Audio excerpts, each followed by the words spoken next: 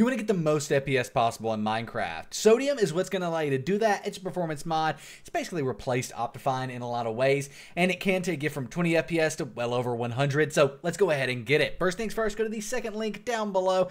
This will take you here. This is our in-depth guide on Sodium. You can, of course, Google Sodium download, but the link's in the description. Takes you here. Just click download Sodium, and this is the official download page where you go to versions here and find what we're looking for, which is the Fabric 1.21.9 version. Right here it is. Hover over it, click the download button, and we'll go ahead and open this up. We want to make sure we save or keep Sodium.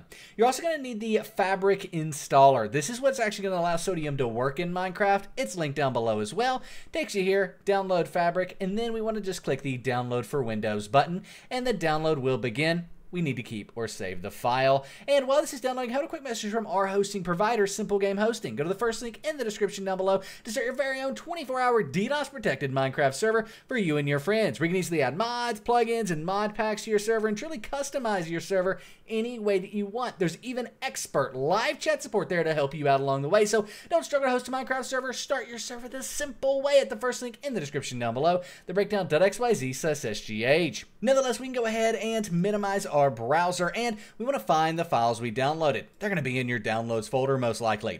Then go ahead and double click the Fabric installer here, and it will open up the Fabric installer.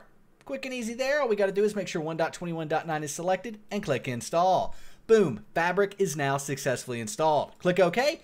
Close out the Fabric installer and delete it. We don't need it anymore. We do need Sodium though. I'm going to move it to the desktop for ease of use. And let's open up the Minecraft launcher. Now in the Minecraft launcher, all we've got to do is go to the Installations tab right up here at the top. You see this Installations tab? Just click on that. And then we have this Fabric Loader installation. Hover over it and click the folder icon. That'll open up your Minecraft folder here where you'll have a mods folder. If you don't have one, just make a new one. Name it mods, all like this, and then open it up.